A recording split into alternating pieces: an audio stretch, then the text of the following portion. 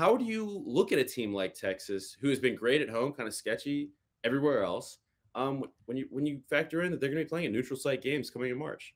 It's kind of like what we talked about with Auburn earlier. I mean, it's the same kind of symptom of feeding off the crowd, team that clearly gets an extra edge, gets some juice from that, and it's just not really there in neutral site. Especially like if you're a favorite and you get down, most of the neutral fans and some of the fans of the other games that are taking place there, they're going to jump on the underdog. So if you're a higher seed, you might even be playing like semi road if you're not actually close by.